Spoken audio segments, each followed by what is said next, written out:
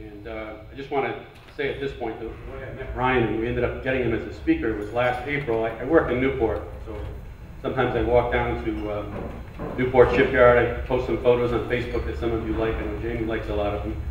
But I happened to be down there, and it was a Wednesday. The lending club had just come in, and all the foul weather gear was hanging up and all of this. And I met Ryan on the dock, and I just started talking to him and whatnot. And it turns out the Saturday night before, they had left the docks to break the Newport to Bermuda record. And they left, I think it was like 10 at night. By the time they got the main up off Jamestown and got going towards Bermuda, it was after midnight. So they technically left like Sunday morning, and they got to Bermuda before Sunday night. So they got to Bermuda in under 24 hours, which is like ridiculous. They hit 40 knots at the time. He's going to tell you all about that. So then they broke the record. That was their mission, to break the record. They had a night sleeper, here or 5 or whatever that was, and they turned around and came back to Newport, and they tied up very early. They were actually early at 4 in the morning. They had to wait for the little Zodiacs to help them, because they can't maneuver that boat to the dock without Zodiacs. So they tied up early Wednesday morning, and I show up at lunchtime, and I met Ryan on the docks. And I said, oh, so when you came back, how fast did you go? So, oh, well, we didn't have the full racing crew. We had some guests from Lending Club, and we took it easy, you know, so it wasn't really a record break. Well, how fast did you go? Oh, like 28 hours or something. That's how he, that was his 28 hours. I went to Bermuda on Skateaway, Keith's Garage's 40-foot trimaran. We did it in like 58 or 60. We thought that was crazy fast. Unbelievable. So anyway, the funny part of the story was, so Ryan starts chuckling, and he's telling me about the customs guy in Newport. And he said, oh, I had a really hard time this morning. He's like half asleep. I said, what do you mean? Well, the customs guy comes down the dock, and he says, you know, he's looking at this big 105-foot trimaran, and he says, so where are you coming from? Bermuda. He says, well, where were you in Bermuda before you got to Bermuda? So, well, right here at this dock in Newport. Oh, okay. And when did you leave? Saturday. Wednesday morning. And the customs guy says, now listen, young man, I've been doing this a long time, and I work for the U.S. government.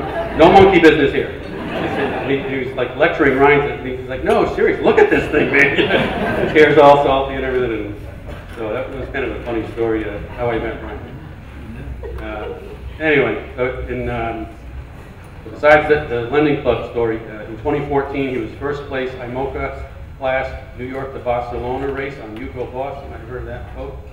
In 2013 he was the first place multi-hull and first to finish the Transpac on the Orma 72 Lending Club.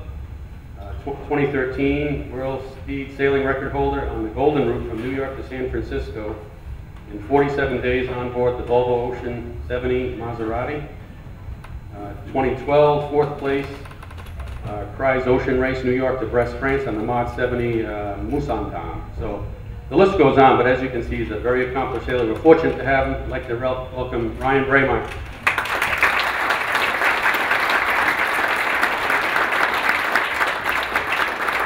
Thank you. I got to figure out how far away to hold it. It's nice to be here. It's really good to be here and see everybody who's having a good time and racing your boats against each other and having fun while doing it, because that seems to me to be, in this country, a rare commodity. People who actually come and do this and then can be friends at the end of the day. I do have a little bit of a bone to pick with Peter, though, because he's stolen the name of the boat that I work on the West Coast. Yeah, tritium. Tritium is the radioactive isotope of hydrogen. Wow. And it also is a very nice name for a trimaran, since it has tri in the name. And so, you know, he and I, we have a little bit to talk about when this is all over, I think. But if we could be half as successful with tritium as he is with, you gotta help me out here.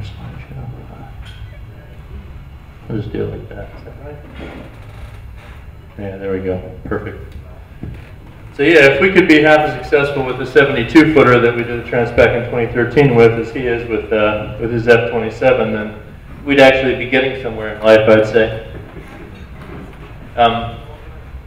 Which is actually a nice segue into the beginning of my presentation. So before I get started, as he said, I know that question and answer is the most important thing when anybody talks like this, and generally when I do a presentation like this, it's probably about 20 minutes long, and then there's about 40 minutes of discussion afterwards. So don't worry, everybody. We're gonna do the same thing this evening. So this whole thing tonight is about the Transpac record, because I was in France on the Musandam years ago, and I got a funny Skype request. You know, please join my contacts on Skype from a guy named John Sengmeister on the West Coast, who I had no idea who he was. And with a funny name like that, I kind of thought that it was just bullshit, and so I was ready to just block it. And I said, you know what, maybe I'll just Google the name and see what comes up. Turns out that the guy's done 2 America's Cups with Dennis Conner in the late 80s, early 90s, Fremantle and all the rest of it. Has a big restaurant in Long Beach, and I said, okay. And so I click accept this request, and 10 seconds later, the guy calls me up. And he says, you know, you don't know me, I know you, I follow what you're doing, and I'm looking to buy a big multi-hull because I want to break the Transpac record. And I said, oh, okay, well, here we go. And I said, I hate to be forward with you, but do you know what a big multi-hull costs to do the Transpac record? He says, yeah, I know. He says, you know, I don't have any money, he says, but for me, you know, we have to be able to do 17 knots average all the way to Hawaii. We're not racing against anybody else. It doesn't care what shape it doesn't matter what shape the boat's in or anything else. We're just going to do it. And I said to him, okay, well, let me think about it, and I'll call you back tomorrow, and we'll talk about this. Just because I wanted to get a little separation and figure out a little more about who he was and everything else. And Artemis had bought an Orma 60 and modified it to 72 feet on the floaters so that they could practice for the America's Cup without breaking any of the surrogate rules. And I knew that boat was going to be available for sale, and I told him, go and buy that boat. And so when I said that to him the next day, he said, okay, fine, I will, and I'll talk to you later. I said, oh, great. And I thought I had dodged a bullet. In fact, I hadn't dodged anything. He calls me back a month later, and he says, Ryan, I did it. I'm like, you did what? He says, well, I bought the boat like you told me to. I said, oh shit, are you kidding me? No, I bought it. It's coming to the West Coast. We're gonna do the Transpac on it. I said, oh great. Oh, that's good for you. That's gonna be awesome. And this is the boat. 60 feet on the central hull, 72 feet on the floaters, 17 feet of bowsprit for an overall length of 77 feet. And I said, so what can I do for you now? And he says, well, I need some sails. Can you find me some sails in France? I said, then let me guess, you don't want to spend any money on that either, do you? He says, no more than I have to. So anyway, I found him some sails, and off we went. So I finished with the Golden Route on Maserati, and I found the boat in more or less, well, not quite that state. It didn't have a mast, it didn't have any deck hardware, it didn't have any electronics. It didn't have any decorations. It was just pure white and in pieces in a parking lot. And when I finished with Maserati, he says, Ryan, can you come and put the boat together for me? We're going to do the Transpac, and I've got some sponsors, and it's going to be great. We're going to have an awesome time. I said, okay, fine. And it turns out that he has some friends who did the Cup who are now in investment banking in New York, and they convinced the CEO of Lending Club to put some money down to be part of the project. So the boat became Lending Club, and the Transpac in 2013 we sailed under Lending Club colors.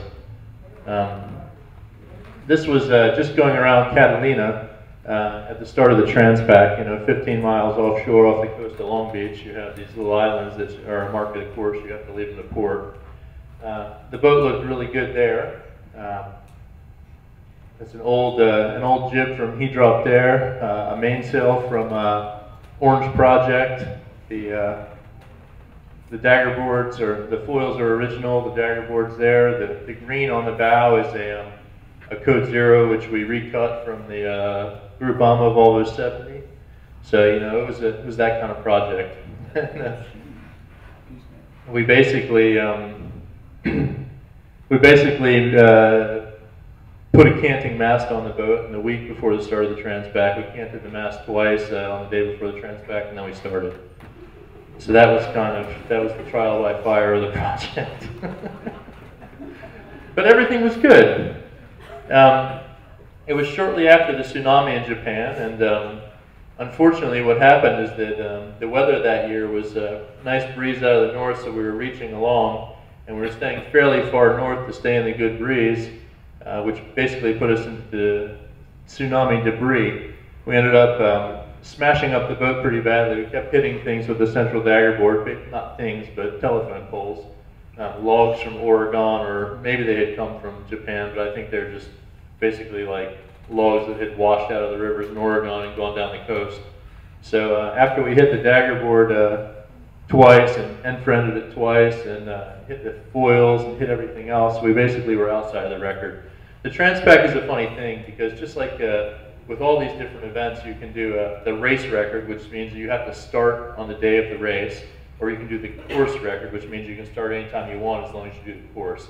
So the transpac race record stands at 5 days and 9 hours. We missed it by 2 hours. We finished in 5 days and 11 hours, which we were pretty sad about, especially me. I'd worked 7 days a week for 3 months getting the boat ready, so it was a pretty shitty deal to not finish in the allotted time. And at the time, the course record was 4 days and 19 hours. As I said before, we had a Lending Club who had decided that they wanted to sponsor the boat. The CEO of Lending Club is a guy named Renaud Laplanche, and he sailed the laser when he was young in France. He was the French national laser champion in '89 and '92 or something like that, preparing for the Barcelona Olympics, and instead he decided to go to law school. He did this race with us, and he got the record-breaking bug. Before we'd even finished the race, he and I were discussing what project was going to be next, what boat were we going to find to break the transpac record in 2015. And so as soon as the race finished, we sort of continued down that vein, trying to figure out what to do next.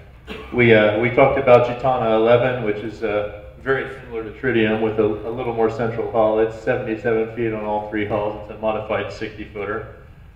We discussed the Orma 60 that's on the west coast. It's a possibility as well.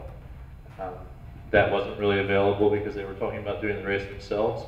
We also discussed Group Orma 3, Mod 70s, everything you can imagine. So after a whole lot of shenanigans for 6 months or so, we finally managed to get our hands on the big boat, on the Group Orma 3. This was the boat when it was pretty much first launched. It was the most innovative thing out there at the time. All the other boats had been catamarans, and they'd been very heavy and very big, Orange 2 and all the G-class multi-hulls. So this boat was a bit shorter, a lot wider, and much lighter than anyone else. It was well ahead of its time. Unfortunately, maybe slightly more ahead of its time than it should have been. They started there around the world. The second time they tried to go around the world, they managed to get down into the Southern Ocean, and they turned the thing over about 200 miles south of New Zealand.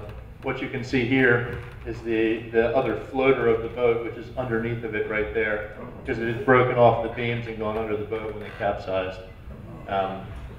Fortunately, they towed the thing home, put it on a ship, took it back to France, and rebuilt it.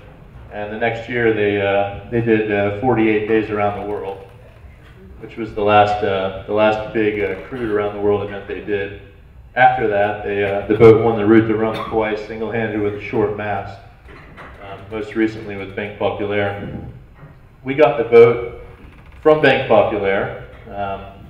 We had a month to get it into shape in Lorient in Brittany.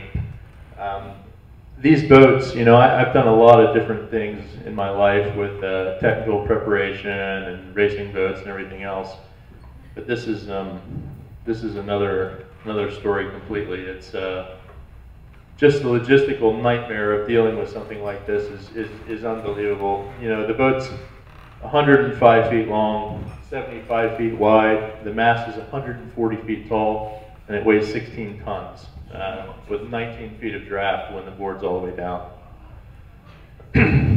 So we were trying to rebrand the boat between the Banque Populaire branding and the Lending Club branding in February in nice rainy Brittany. Fortunately, we had good weather. We were talking about building a tent over the boat, and I started to get some quotes. And when I got the quotes, I realized that I was well out of the ballpark on the money part of it, because they were quoting me 60,000 euros to build a tent over top of the boat. And I said, how in the hell can it be so expensive? And they said, well, you're talking about a tent which is 700 square meters. And I said, you know what? I hadn't really thought about it that way, but when you say it that way, it makes sense. We had 10 people working for a month to try to change the branding. All the blue is vinyl, all the white is bottom paint, all the red is vinyl.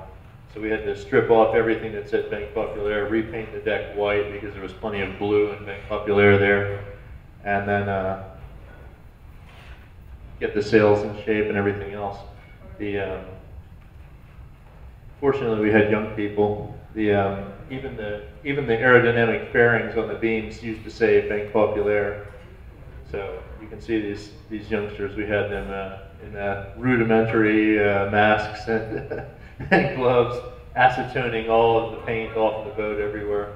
We also did the sails that way. We took all the Groupama off of the sails. We actually had electric sanders, and then we had, instead of sandpaper, we'd put an indoor-outdoor carpet onto the sandpaper instead of sandpaper with acetone. We would dump acetone on the sail, and they would sand it with indoor-outdoor carpet. And that was the way we took all of the paint off the sails so that we could repaint it in Lending Club colors. It was a lot of work. We basically had 10 people and worked for 30 days straight to rebrand the boat. As you can see here, a view from above. Luckily, we had a drone. We had a guy who had a drone who was able to take some pretty cool shots. So you can see the boat in between two buildings. It's amazing they get in between the two. It was an Austin Powers moment to get it in, you know, like back and forth, back and forth, back and forth. What's interesting about that picture is the size of the rig next to the boat.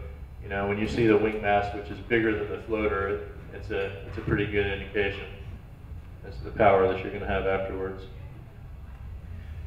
It's interesting. Here's another shot of it. If you guys have never been to France, and you're into multi-hulls, Lorient is Mecca for multi-hulls. One, because the French like it, and two, because they have an amazing physical plant to do it. The concrete building behind the boat is the submarine base in Lorient. The Germans built this place. It's something like 60 feet tall, and the walls and the roof are 5 meters thick of concrete, with the roof having a further 2 meters of granite on top of it. And what they were basically doing is the Germans were they used French prisoner of war labor to build these huge buildings, and they were pulling their subs into them, repairing them, and sending them back out after the Allied shipping. And now the French government couldn't figure out how to take them down because they're so big. And all of the French teams use these buildings as bases at this stage. Lorima, who builds the masts for boats like this, is in one of the biggest sheds, and then there's a few other different companies who are also working on it. Putting the boat in the water is interesting as well. We have, it's a 300-ton crane. First, you've got to pick the boat up from the chain plates and the four-stage chain plate. When you pick it up, just pick it up a little bit, and then you use a winch, one of the cockpit winches, and you pull the central rudder into the boat and bolt that off so it stays in place. Then you put the boat in the water. Once the boat's in the water, use a crane to put the dagger board in. Then you use 2 cranes to pick the rig up, and then the one crane that's got the top of the rig puts the rig into the boat. You can see the little people on the dock here versus the size of everything else that's there. It's not human scale anymore when you have a boat this big. It's like I said, it's a massive boat, and just sort of as a way of comparing things, this boat has 155 ton-meters of riding moment, which basically means if you have the mast and at the bottom you put a lever that was 1 meter long, you'd have to put 155 tons on it to resist the sails, and the boat can do that. Whereas on a Volvo 70, you have 44 ton-meters of writing moment. So basically, a lot more powerful than a Volvo 70. Another way of looking at it, this is me at the top of the mast when we put the rig in the boat. The top of the mast is bigger than I am, 140 feet in the air. So we were pretty late because it took us a long time to do things with the bad weather and everything we had in Brittany. You can see it wasn't a very nice day that day when we were putting the rig in the boat. And our first event was the Calsa Dinard record. We needed to get it done very quickly because we were scheduled to be in the United States very quickly. So normally when you put a boat like this in the water, you go out and you put it in third reef in the J3, go sailing around, make sure nothing breaks. Second reef, J2, make sure nothing breaks. On the other hand, we went out and we put up the biggest jib and the full main. We did 40 knots within about 15 minutes. And then nothing broke. Oh no, nothing broke. No, I don't know whether it's luck or whether we're really good, but we put the thing together properly. So yeah, that was that. The next day we left to go to England to do the Calsa Dinard record. Calsa Dinard, you know, you have the Isle of Wight here. Calsa's on the north side of the Isle of Wight, so then you have to get out and then go all the way down to Dinard, which is back on the northern coast of France. So basically you need northwesterly wind in an attempt to get out of the Solent without tacking. As you can see, we didn't have that luxury. We spent an hour in the Solent, tacked 5 times on a record, which is only going to be a duration of about 5 hours. So we lost 20% of our time in the first 11 miles of the 140-mile record, which wasn't too good. Fortunately, out in the channel, it was definitely blowing very quickly, very strongly. That was the state of the boat. We had a helicopter that followed us in the very beginning of the record, just flying along. The boat is like a beach catamaran. If you have the right amount of sail area up, you can fly 2 hulls without any trouble. You can turn it over without any trouble. To keep it like this, to keep the 2 hulls out of the water and go very fast, you basically have to have 4 people grinding on the Traveler in low gear on coffee grinders the entire time. Because the boat gets up a little bit, the guy eases about 3 feet, and everybody goes, shit. And they start grinding, and they grind, and they grind, and they grind. And as they grind, you can feel it in the helm. The boat just lifts up, the helm gets more loaded, and then it comes out of the water, the helm unloads, and the boat takes off again. So we did that. You know, we didn't have the best weather window on Earth, and that's something that we were learning as a young record-breaking crew. You know, we had a crew of guys, some of whom had a lot of experience with record-breaking. Others of us didn't have that much experience. And looking at the weather, we were more inclined to look at the wind angle and the wind strength and say, oh, well, we got good breeze from the right direction, let's go. And all the old timers said, you've got to be careful about the waves because the boat won't go fast in waves. You're going to break the thing. We've got to slow it down. It's not going to be good. And before we started the record, everybody was super freaked out that we were going to destroy the thing. And as you can see, we were leaping out of the water quite a lot because we had big waves. We didn't really have a lot of choice because, as I said, we needed to get to the United States. And we slowed it down just to the fastest speed we felt like we could go. We managed to get the record, which was nice. We learned a lot of lessons in a very short period of time. We only sailed for about 5 hours. There you have it. You can see the previous record was Maiden 2, 5 hours and 23 minutes, and we managed to beat it by 9 minutes, 5 hours and 14 minutes. And since then, the Mod 70 Fado has already beaten us by, I don't know what that is, 23 minutes or something like that. So within 6 months of getting the record, we've already lost it. The boss has already said to me that he wants us to go and get it back when we get a new boat to get it back with. But we'll see. We'll see how that goes. At that stage, the boat left to go to the United States. I wasn't on board because I just had a new baby. The boat. Thanks. Yeah, the boat left, and 7 days later was in Newport, which was good.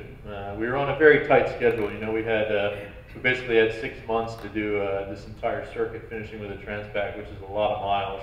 And so we, you know, most of the time when you set records, you have, you know, we're going to stay here for a month and a half or 2 months and just wait for the weather, and then we get the perfect weather, and then we'll go. No, we didn't have that. We normally had like maybe a week of waiting before we absolutely had to go. So whatever the closest thing to good weather was, we took it and we pushed the boat. And fortunately, we managed to do what we needed to do.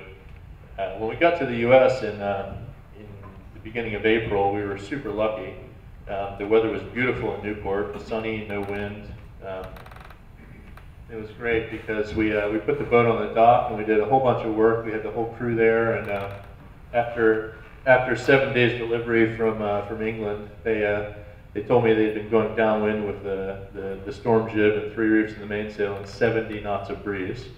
Thought that was a lot, but apparently they got there quickly that way. We had plenty of work to do to get the boat into a state where we could actually do the next record to Bermuda. One thing about this program, which was important to me and important to Renault, was that we tried to expose as many people as we could to this kind of sailing. And it was sort of the rule that if you were working and somebody showed up on the dock and was looking at the boat and sort of standing around looking at it, you would invite them on board and you'd say, hey, come and have a look around, come look down below and come check things out and see what you think of it. That wasn't always that popular with the crew who had a lot of work to do, but the deal was that no matter what, if someone asked or if you saw somebody standing around, you were to make them feel welcome. We had a lot of situations like this where we had people who were grinding for us or who were checking out the systems on the boat while we were working. You know, we had an awful lot to do, but we made sure we had time for young people like these guys who hopefully are thinking about sailing around the world and breaking records and all the rest of it. You know, I read a book when I was young about the Steinlager Whitbread campaign, and that's what got me convinced that it was a viable decision to go out and go try to race sailboats for a living. And hopefully I've managed to repay that with some young people with this program. It also was nice because it meant that the time you spent talking to somebody, you didn't actually have to work on the boat, which everyone likes. We found a very good weather window for the Newport to Bermuda race record. We didn't do it during the race. We did it as a record, a pure record. Basically, the boat wants a 110 to 120 true wind angle, just like any boat. And the flatter the water, the better. And the flatter water, we figured out after the Calça Dinard record that it was probably more important than the wind. You know, the Calça Dinard, we had 35 knots of breeze, and that was plenty, maybe too much, with big sea state. And here we had 20 to 25 knots of breeze with flat water, and the boat actually was probably 2 or 3 knots faster, more or less, in the flat water. As you can see, we had a very, very straight course to Bermuda. We actually were only 5 miles off the theoretical minimum that you can possibly do between the 2 points. So that's also a pretty big deal if you want to break a record. It's not wasting your time doing extra miles. So as you can see here, it was pretty flat. That's during the record. No matter what, even if it's flat, when you're doing nearly 40 knots of boat speed, you have somebody who's holding onto the jib sheet to lure to make sure that you're not going to bury the bow and put the thing on its ear. So there you have it. We basically, like you said, we left the dock at about 10:30 or 11 o'clock at night, knowing that we wanted to be leaving past Beaver Tail at about 3 in the morning, which meant that we were finishing just about at sunset. We had a very nice sunset in Bermuda, as you normally do. And there's our core crew of people that we finished the record with. The 2 guys on the bottom left are very experienced. Roland Jourdain in the middle there, and Jean-Baptiste Levaillant. Those 2 are sort of demigods of French sailing, especially in multi-hulls. Stan Delbar to the right is was the boat captain for Maiden 2 for many years, who holds most of the records we were trying to beat. Renaud Laplanche is over on the right. He's the CEO of Lending Club, and then myself and Boris Herman, who I sail around the world with, and Jan Meyer, who's my boat captain these days when I have a project like this, who's been sailing on the East Coast his whole life. He grew up on a boat. So. What was his name? Jan Meyer. Some of you guys probably know him from Newport. Again, pretty beautiful place to arrive when you're finished with a record. The St. George's Dinghy Club, they have a pretty spectacular site there, so always happy to get in there.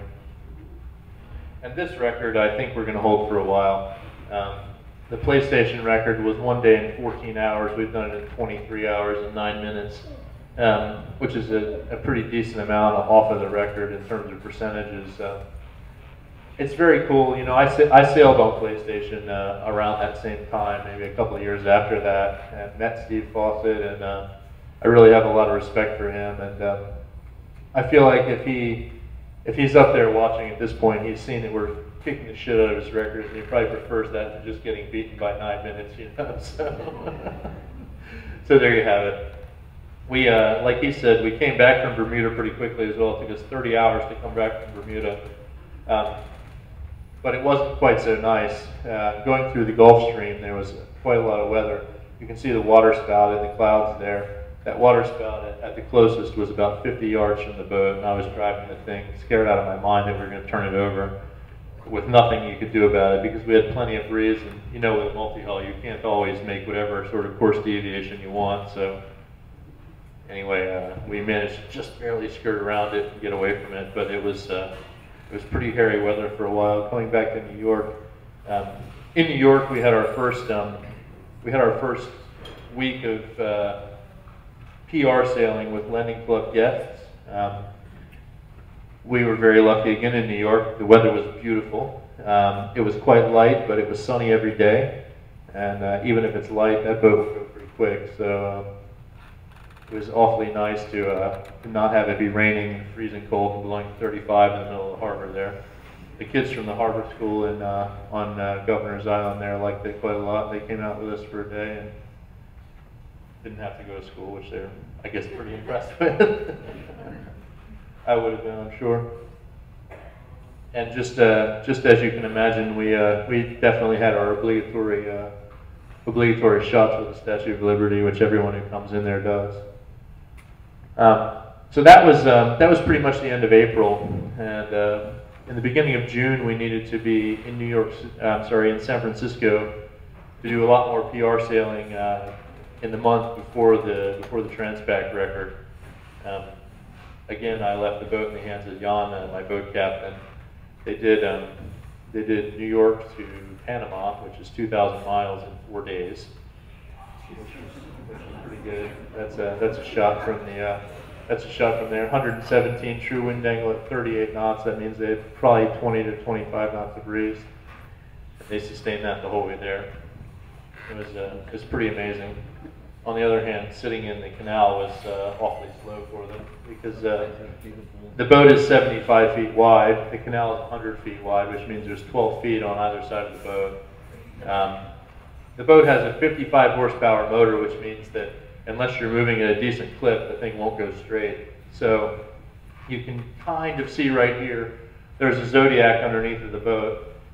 We had a Zodiac underneath the front beam and underneath the rear beam, tied sideways to the boat, acting as bow and stern thrusters, more or less, to get the thing straight through the canal, which was a big deal. So they managed to successfully get through.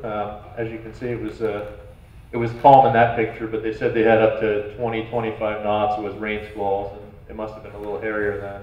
Again, I wasn't with them, thank God. I only got to go for all the really nice sailing, you know.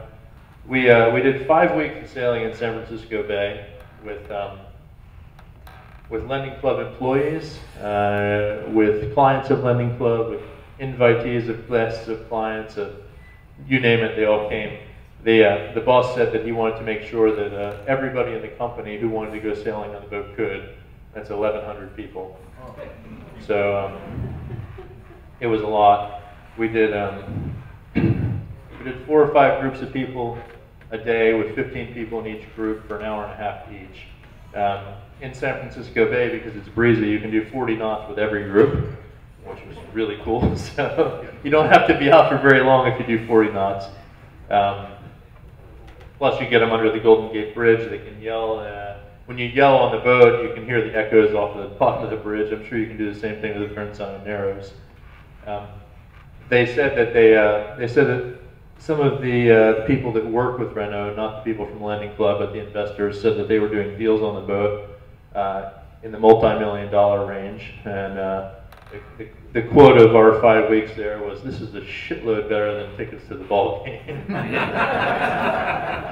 Which I can imagine. Here's two of the guys who thought that it was very, very exciting. Between the week in New York and the 5 weeks in San Francisco, we took 1,530 people out sailing. We were very proud of that. As there's 1,530 people, probably 100 of them had never been on a boat before. We had it's a funny story.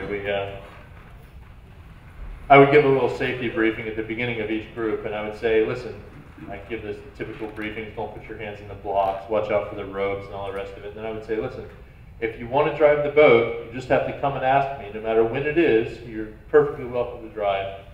And so some people would say, oh yeah, I want to drive right now. And other times we would have groups where nobody would want to drive. And one of the first days we were out there,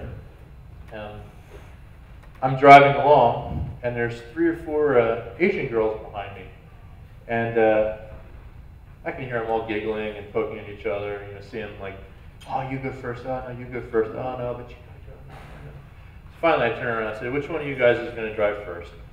And they all sort of shoved one girl forward, and she says, all right, what do I do? I said, can you drive a car? And she says, yeah, I can drive a car. I said, well, you can drive a boat then. It's pretty easy. You have a wheel, it's the same difference. Her hands touch the wheel, and the 3 girls behind her start chanting, DWA, DWA, DWA. And I was in hysterics. You can't be serious. Driving while Asian. Apparently, they talk about themselves the same way everyone else does. I said, I can't believe you're saying this. Well, everybody knows Asian girls can't drive. I tell you what, it was honestly, it was hard for me to, it was hard. Anyway, San Francisco, there you have it. We had a very good time. We, obviously, while you're in San Francisco, you've got to try to make a show of it, and you can see Alcatraz Island in the background, flying 2 hulls.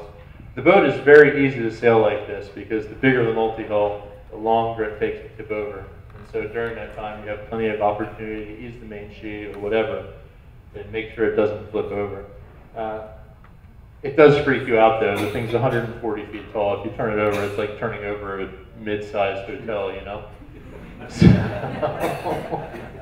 it was all I could do to get them to hold the main sheet long enough to get the thing up. I had to bitch at them actually. Come on, stop using the main sheet. We gotta keep the thing up because we had a helicopter there and everything else. So finally, they got up enough nerve to hang onto the main sheet, and that's the end result. The boat just sails around like that without any trouble. It's upwind, because that's obviously the easiest to fly the hull. You just sail it upwind like that. Upwind, the boat's doing 25 knots when you sail a hull, when you sail with no hulls in the water. The interesting thing is, this is the same picture blown up. You can see the size of my head there compared to the boat. You really don't want to turn the thing over when you imagine how big it is, especially in the middle of the bay with the shipping and the ferries and the pleasure boats and the people swimming across underneath the Golden Gate Bridge and everything you can imagine. There. Yeah, that's the money shot. That's on the wall at Landing Club headquarters, which is pretty good. One thing that was interesting, and this is sort of a different story entirely, but we had plenty of people on foiling kiteboards who wanted to race us. And foiling kiteboards, okay, they're quick. But a foiling kiteboard reaching can just barely keep up, maybe. And upwind and downwind, they're nowhere close. These guys would, they'd come up next to us while we're reaching along, and they'd sail along, they'd be trimmed in, just shaking. You could see their legs shaking, trying to keep the thing upright and everything else. And then if we'd bear away to go downwind, all of a sudden they just stop and they're falling into the water. The one thing that was scary with them is that they don't really have any concept of the wind shadow that's behind a boat like this, and or beside it, depending on which way you're going. And we definitely had a few times when they would fall in the water, either just in front of the floater or just to lure the floater, and swerving out of the way to get away from them, which was exciting. But they had a good time. The couple of guys, like that guy, I think, judging by the kite, if I remember correctly, that guy's the foil kiteboarding course racing world champion, so he didn't really have any trouble getting away from us, which is good. So we did that for 5 weeks in San Francisco Bay. We did 40 knots every day repeatedly. We had a young man who's a Mexican kid whose father is in prison for multiple murders, is head of a drug gang, and he has sort of a surrogate family who'd gotten him out of jail, and he holds the speed record on San Francisco Bay. Never been on a boat before, but he did 43.7 knots, which was pretty good. I just told him to point the thing straight, and we had a lucky puff, and that was all it took. So he's now driven the boat faster than anybody else. We took the boat to Long Beach. There you can see us, the boss, crossing tacks with the Ragamuffin one day before the Transpac race. So that would have been our competition, more or less, had we started the race with everyone else. I was talking before about the Transpac race. In every race, you have a race record and a course record. And our idea was the race record. But a week before the event, we were looking at the weather, and the weather for the race start was just terrible, like light air and shitty, and all the routings that we were doing were saying it was going to be 6.5 days to get there, even with our big boat. And so we called up the boss on the Monday and said, hey, do you have any kind of moral or ethical objection to starting on Wednesday? Because that's the day that if we leave on Wednesday, we're going to be there instantly. We're going to get the course record, not the race record. He says, but what about on Saturday when we're supposed to start? I said, well, Saturday is going to be 6 days. He says, no, we're going on Wednesday then. So we moved the start forward a little bit, which was good. This is, if I can make it work properly, I can. You can see here, this is basically the weather scenario that we had for the start. You can see we had, because it's an El Nino year, you have all kinds of low pressure happening in the southern part of the Pacific. And basically the lows are all down very far south, and that's just sucking breeze out of the north. So you have nice northerly flow the whole way, northerly going northeasterly towards Hawaii as you get further along. So this was basically the scenario at the start, Long Beach being here. So we were sailing out like this. Which was really good, 20 to 25 knots at 110 true wind angle, or maybe a bit deeper, perfect, So we started, and we got ourselves out past Catalina Island here, and then did a bit of reaching, and then put up the Jennifer and went across. Like I said earlier, minimizing distance is the important thing. You can see if we continue forward a little bit. That's 1 day into it. You can see the same thing. You have, the breeze continuing out of the north the whole way across, and 16. So we would have been like here after the first day, something like that, with breeze just going aft and the Jennifer going up.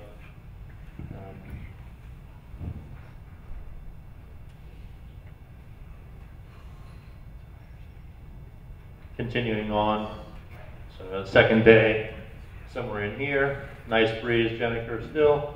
Hawaii down here, the finish is here. So basically,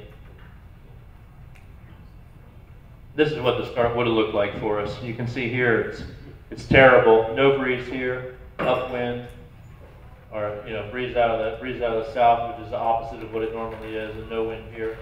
A lot of the boats, they ended up sailing downwind here, crossing over here, and starting to come back down again towards Hawaii. Meanwhile, we were already finished.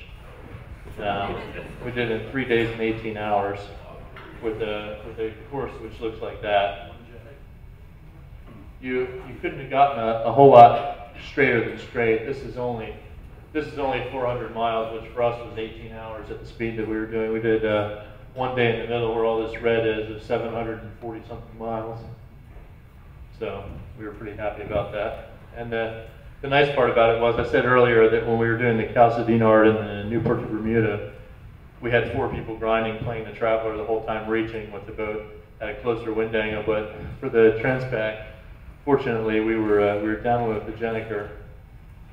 So you can see we had the jib and the Gennaker behind it, and just sailing along in beautiful weather like that the whole way, which was awfully nice. I mean, our navigator didn't have a whole lot to do. He spent a lot of time with his legs crossed, looking out the back at the wake of the boat, which was good. We did do just a little bit of work. I had to go out and tighten the leech line on the Gennaker once, because after 2 or 3 days of sailing, it had all stretched and it started to flap. So that was the sum total of the problems that we had, which was a huge relief from the race in 2013 when we hit everything there was to possibly hit in the ocean. Another lovely picture of the boat passing Diamond Head, which is the sort of iconic finish of the Transpac. We were very happy to be there. I go back a couple.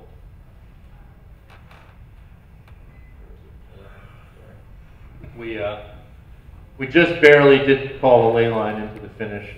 This is about 20 miles here. If we had just gone 20 miles further, we'd have hit the finish without any kind of, we'd have done one jive to finish the whole thing. So, pretty good.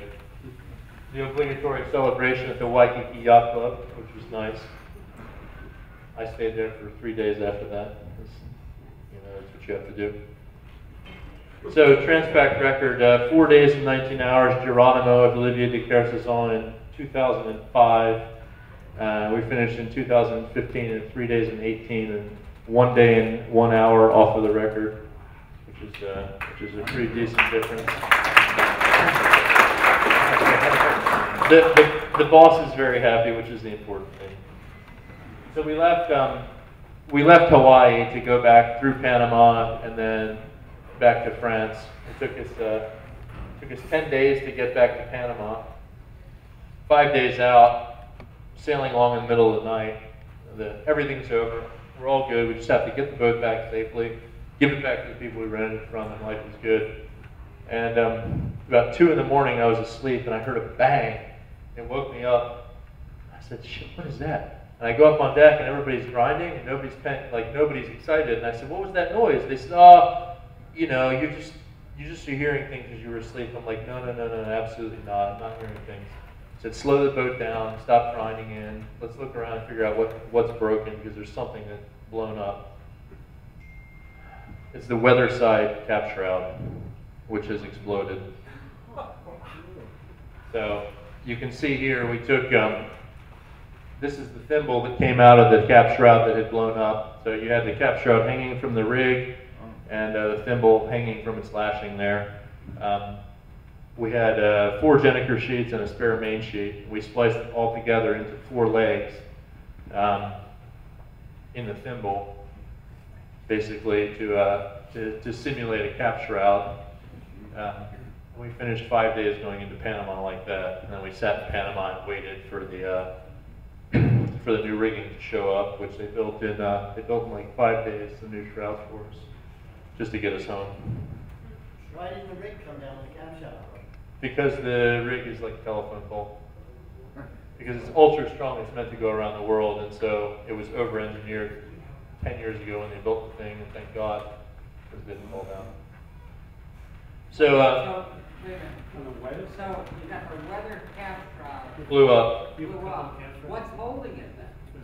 There's a lower shroud and the stiffness of the tube. And because they were in the process of, I don't know whether they were taking a reef out or whether they were changing jibs or what they were doing, but the rig wasn't completely loaded up when it broke. Because they probably were, they were going slowly, and so the thing was slamming on the waves rather than cutting through them. And that shock load is what broke it. But because they didn't have all the sails sheeted in completely, the rig stayed up. We're just super lucky.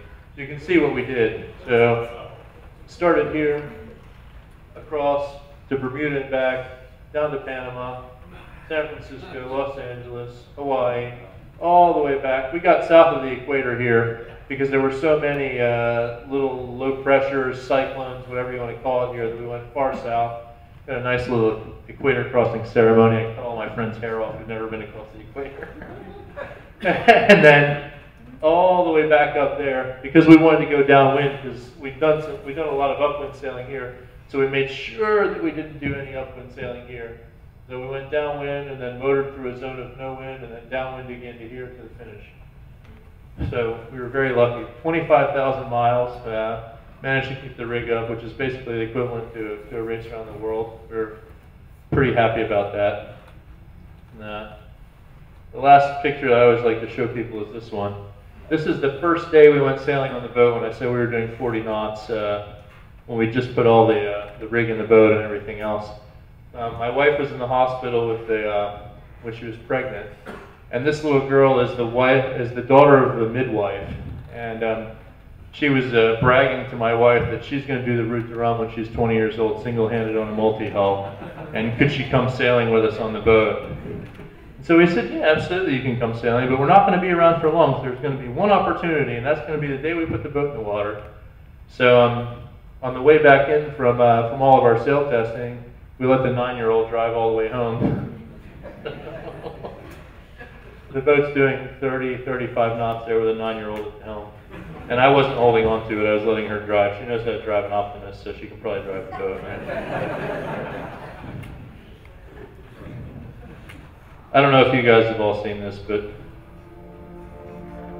thought this is a very good video, so I figured it would be nice to. Keep backing up. Sorry. So today's a huge day for us. We're launching Lending Club 2 with a big program for the next 6 months of record breaking. It's a super exciting collaboration between Renaud LaPlanche and myself, and we're going to show everybody how it's done, I think.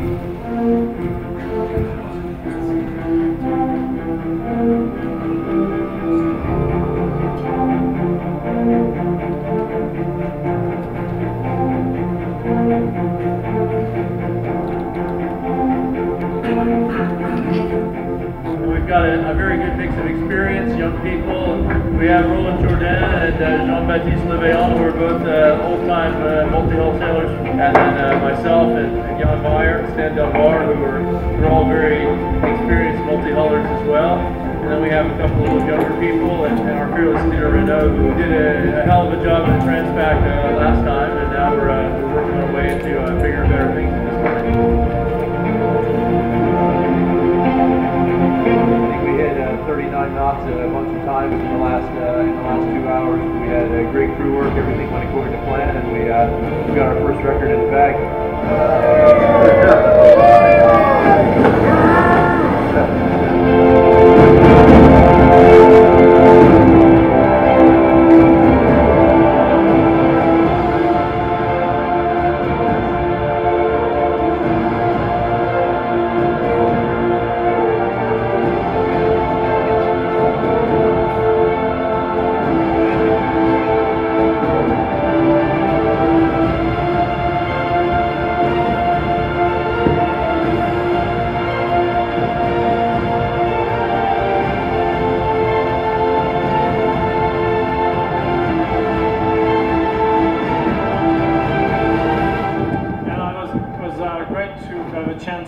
Showcase the boat in New York.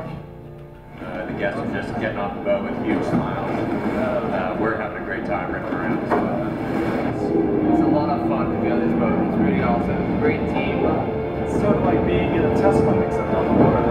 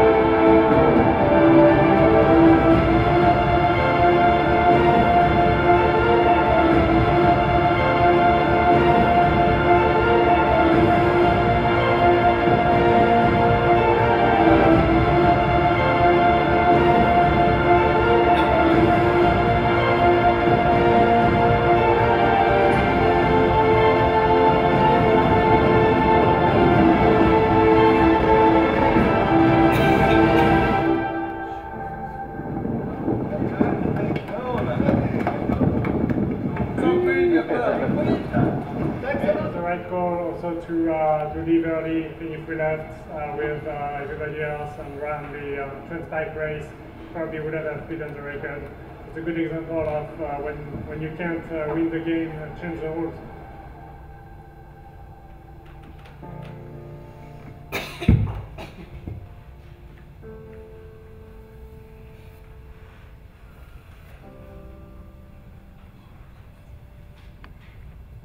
I have to say I'm pretty proud of what we managed to accomplish in 7 months. We didn't have any spare time at any stage, and it's a testament to the French people who designed and built the thing to start with that we managed to get through it all without breaking anything. And that's basically it. You know, 7 months of hard work, basically summed up in a 3-minute video. I guess it's videos are worth 10,000 words, a picture's worth 1,000. There you have it.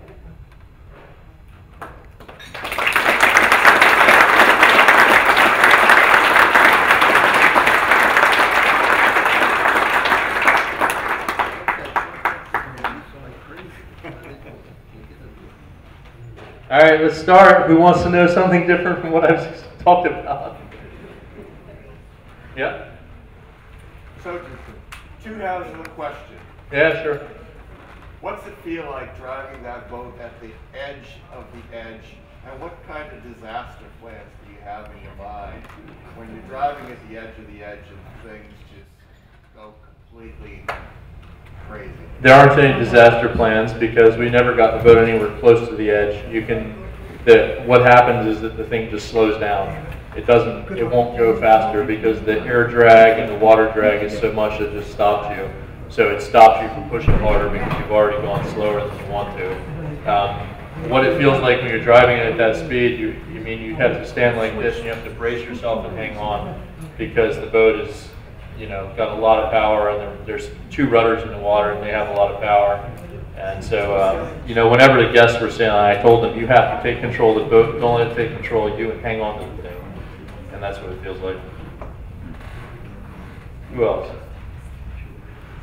Did that boat have curved foils from the beginning? Yeah, it was designed with them.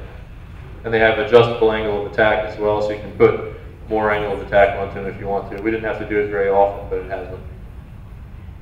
In the back? So, look forward 15 years and what happens with this boat. How will it be used? I don't know about 15 years, but that boat has just sailed around the world again as E-Deck. In the little match race they had with Spindrift, that's the same boat. He's going to do the Jules Verne again this winter coming up with the crew, and then the winter after that he's sailing single-handed around the world with the boat again. Wow. Yep. Are there signs of fatigue? I mean, this is a big, lightly built. Yeah.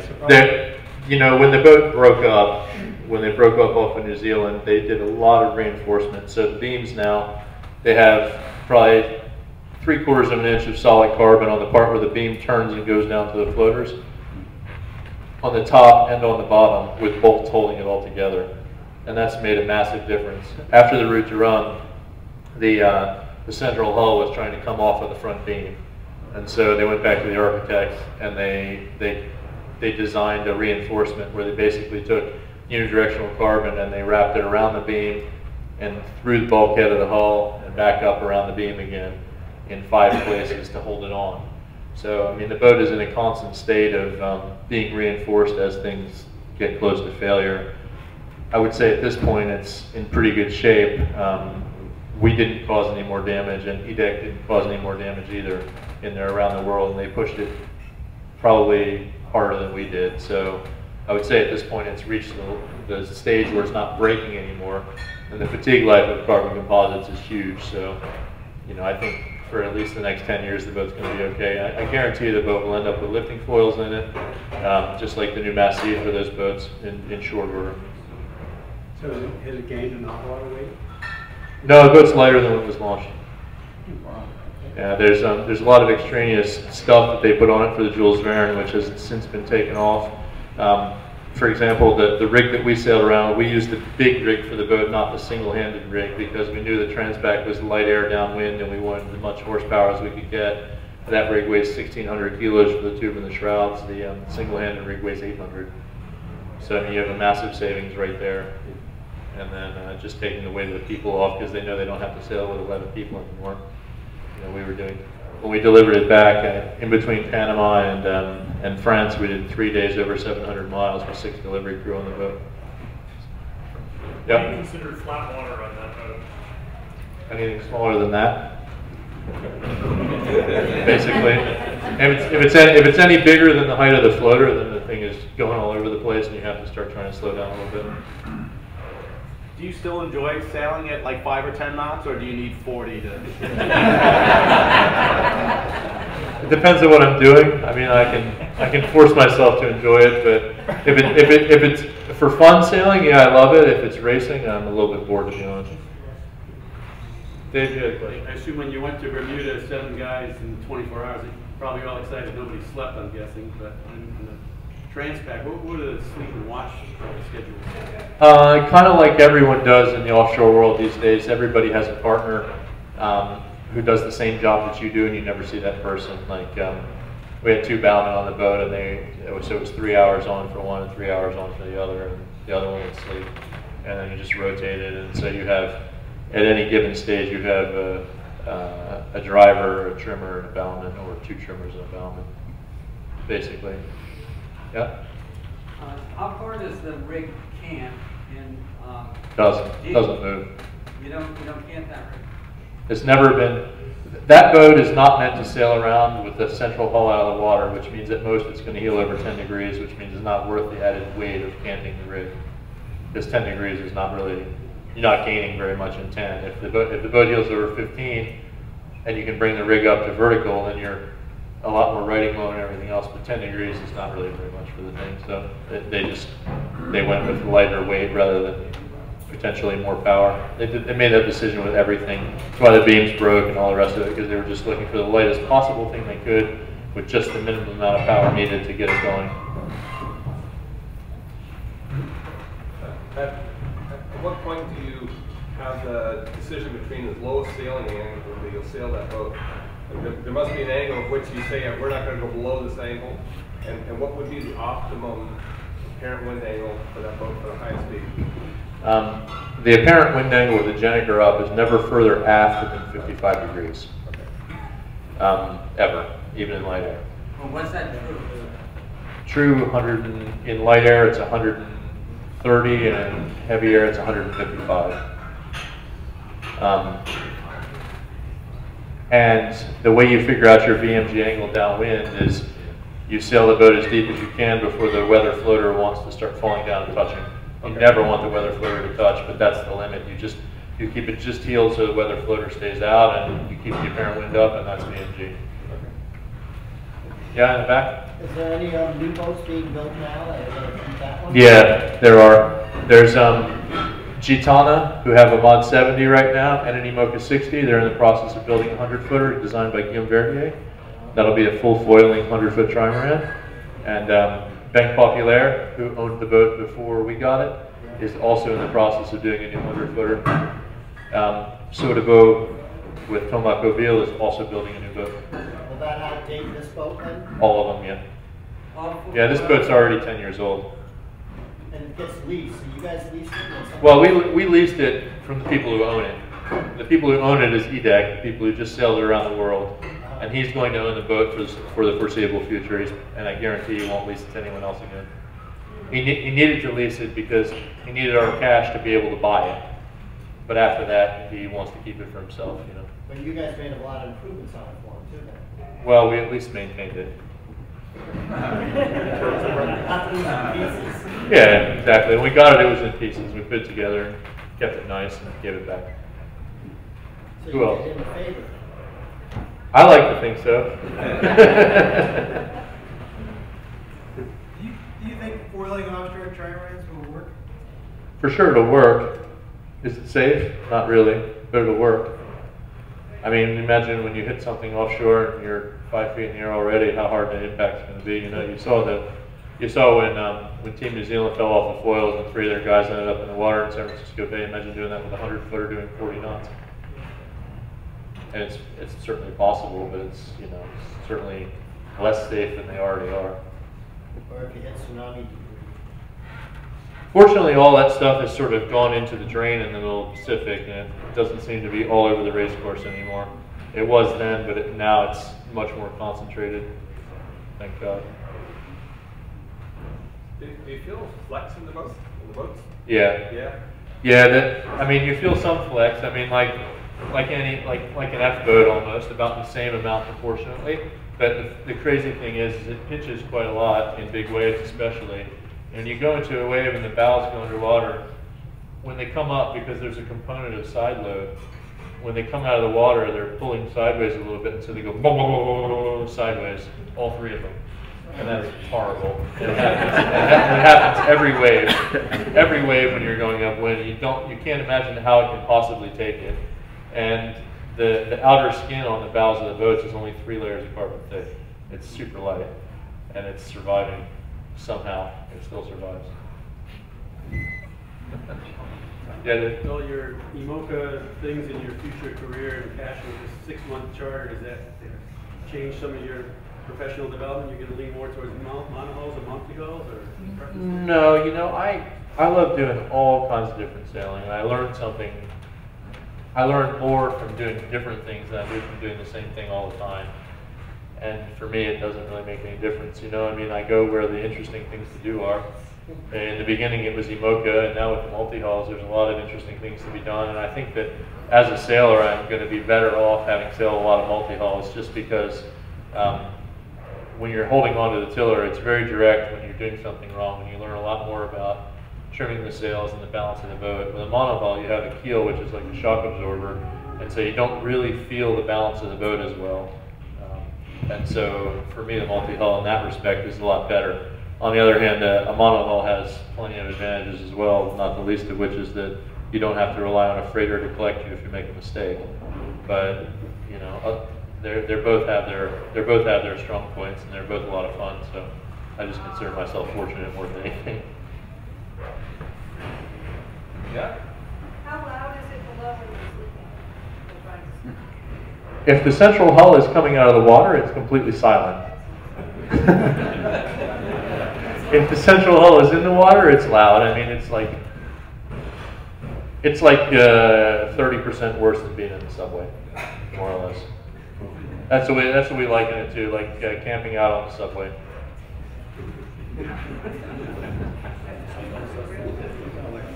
Yeah. Did you carry any special safety gear for like little oxygen tanks for the event of capsize?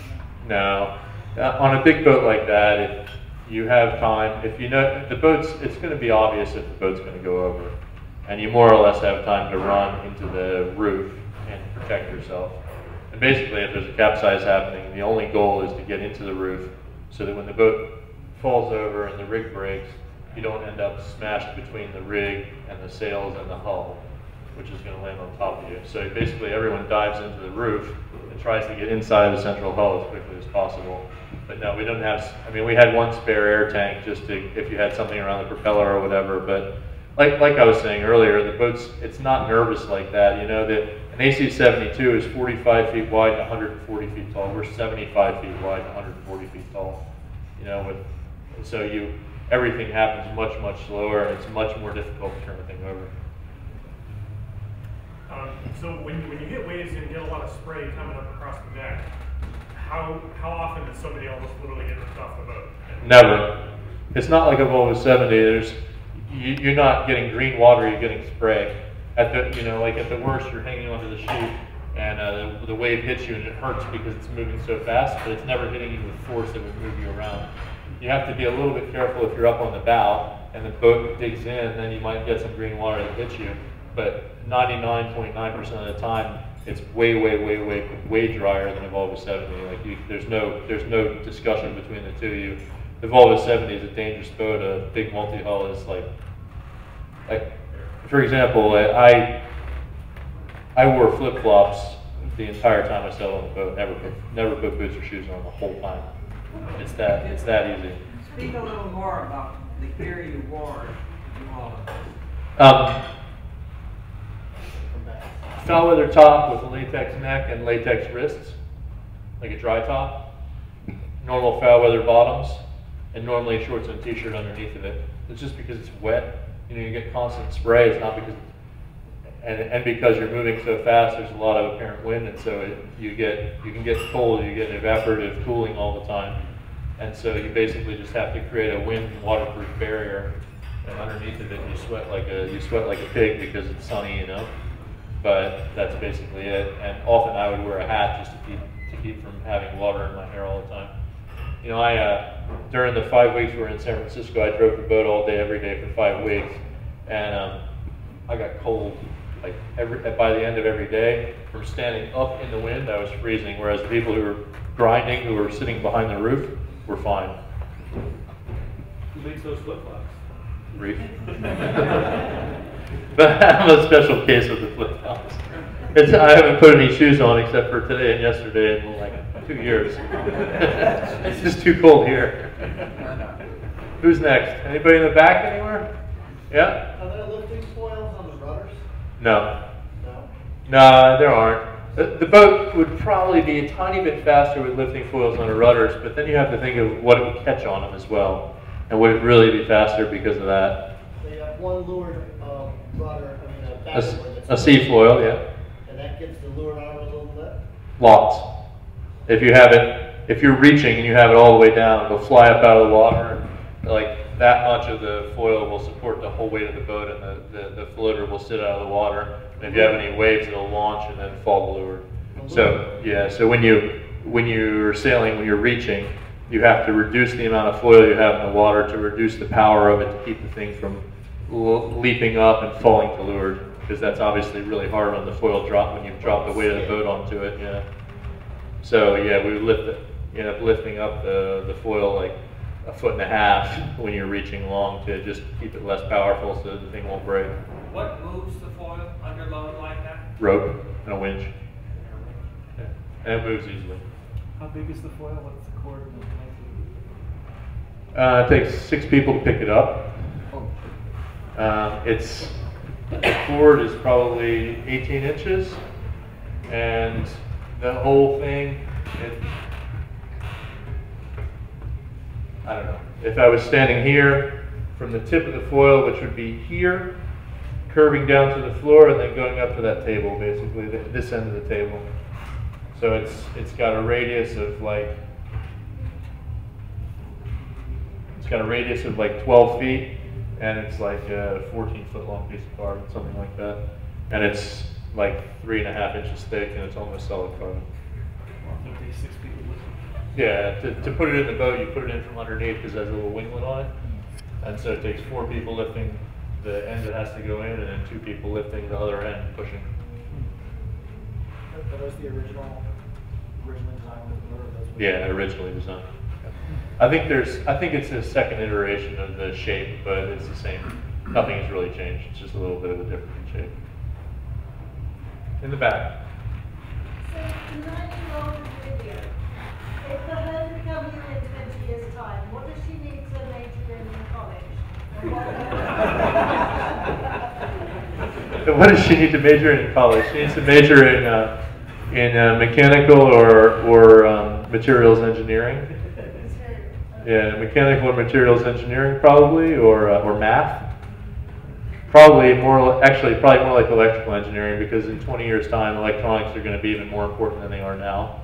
And that's where we find the lack actually right now, is enough qualified people to deal with electronics on boats like this. But she's going to have to really not pay a whole lot of attention to what's going on in college and actually get a degree at the same time, because she's going to have to start sailing tomorrow to be at a stage to do the route drum when she's 20. Yep. Yeah, I'm interested in some of the maxi monohulls, and how do you compare them? Biggest monohull I've sailed on in terms of race boats is an 80-footer, and it's slow. There's no comparison like this. The trimaran does a 700-mile day on delivery with people not paying attention, drinking beer. And Comanche just set the new Mullen and Well record of 628 miles or something, and we're at 40 to 35 degrees of heel the whole time and had 20, 30 people on board pushing as hard as they possibly could. I mean, there's just no difference. There's no comparison between a monohull and a multi-hull, except when I go back to the fact that you don't have to have a freighter pick you off if you turn the thing over. Yeah. You know, like there's and I'm sure I'll offend some of you, but I'm sure there's plenty of multi-hull fanatics in this room who are like religious that multi-hulls are the way to go, and that people that sail on leaners are idiots and all the rest of it. But you know, when you got to get picked up because your shit's flipped over in the middle of the ocean, a monohull makes a lot of sense. Yep. How much of the boat has hydraulics? None. No hydraulics. No hydraulics. So the grinders are all geared, drive shafts, and all that? Yeah, the grinders are all drive shafts. There's in between so you have the pedestal, and then you have a reduction gear, and then you have the winch. So you have 3 speeds in the winch in the high gear, and then you can turn on the reduction gear, and then those 3 speeds in the winch become another 3 speeds. So you basically have 6 speeds in all the winches in an attempt to get the gearing low enough so that basically in the lowest gear, 2 people can just barely turn the handles with the big jib upwind. Yep. What are your key concepts for driving fast upwind versus driving fast downwind? On the big boats, because the apparent wind is always the same, and it's really kind of hard to decide whether you're going upwind or whether you're reaching or what, we spend a lot of time looking at the true wind angle, to be honest with you. And we spend a lot of time looking at the heel angle. Like I was saying, downwind the VMG is when you just keep the floater out of the water. Upwind, it's a bit of the same thing, but you basically are just trying to sail with the central hull just kissing or tapping the wave tops. You know, just pretty much like any other multi-hull, I think. There's no different big or small, it's just a different scale, you know. But so that's, I mean, looking at the true wind angle number on the displays and just kissing. You know, it's funny, the boat actually sort of falls into a sweet spot upwind where you bear away and it sort of struggles and it loads up, and you come up a little bit and it just stops. But like just before you bear away and it struggles and loads up, it goes very fast and it's easy to sail. So it's very easy to find upwind. Downwind it's more difficult because you can sail any angle you want, and the apparent wind never changes at all, and the speed only changes slightly. So you have to really figure out getting down. You know, like you always feel like you're going to be better off just ripping along, but actually 5 degrees down going the same speed is just 5 degrees you've given up, right? So it's you kind of have to pay more attention downwind than you do upwind. Basically, it's always sailing VMG. Huh? You're always sailing VMG then to destination.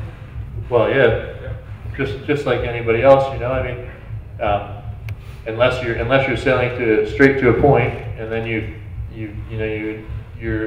you're sailing for the anticipated shift, or otherwise you're sailing VMG and you have to pay attention to it. You know, like a lot of people are like, oh, you were ocean upwind and all this kind of thing, but if you know you got attack, you can't bear away.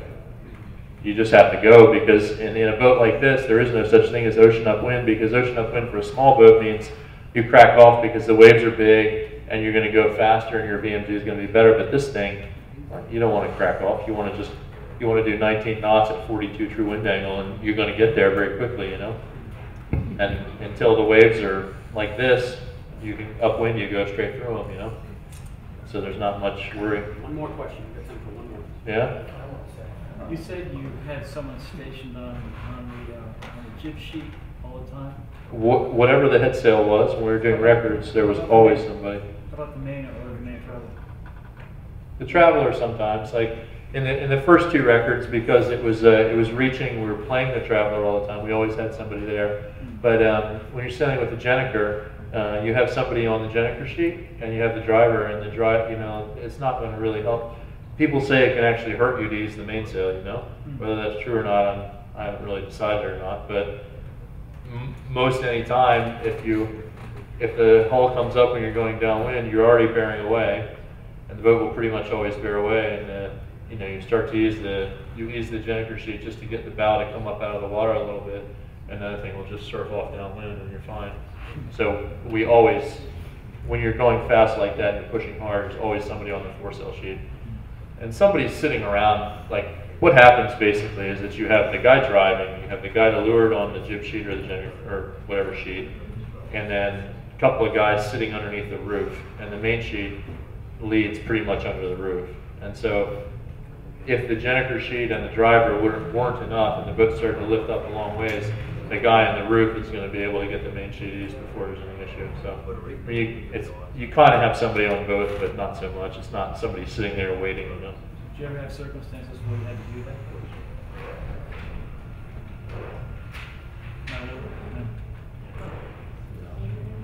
You just don't. You're just not stupid. I mean, the thing's so big, you can't be dumb.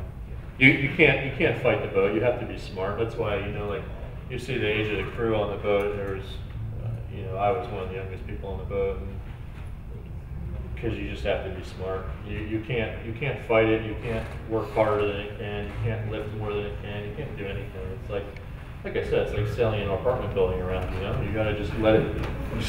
You gotta be ahead of the game every time. So. Ryan, how long does it take to roll a container or a reef in the main? Throwing a reef in the main takes about 3 minutes. Rolling up the Jennifer takes about 8 or 9. Putting a reef in the main, you just get it off the lock and let it fall down. I mean, it takes no time. The reef line, if you drop the halyard, you can pull the reef line in 95% of the way by hand. Because the main sail weighs, what did it weigh? It weighs 450 kilos or something with the batten, so it's going to fall down. It doesn't stay up there by itself, you know. All right. Thank you. You're welcome. So you mentioned that you're wearing hat to keep water from water spray from your hat. So we have this NEMA hat, and I want to present it to you as you know, kind of appreciation token for, you know, your travel and yeah, thank you very much. I appreciate it. It's been very nice to you all. Thank you for the invitation, and you know, I'm very happy to. You know, this program for me, I'm proud of for all the records we did, but mostly I'm proud because I'm hoping to get more people involved in what we do, and you know, I think that having everybody out on the boat is a good way to go forward with that. So. Okay, thank you.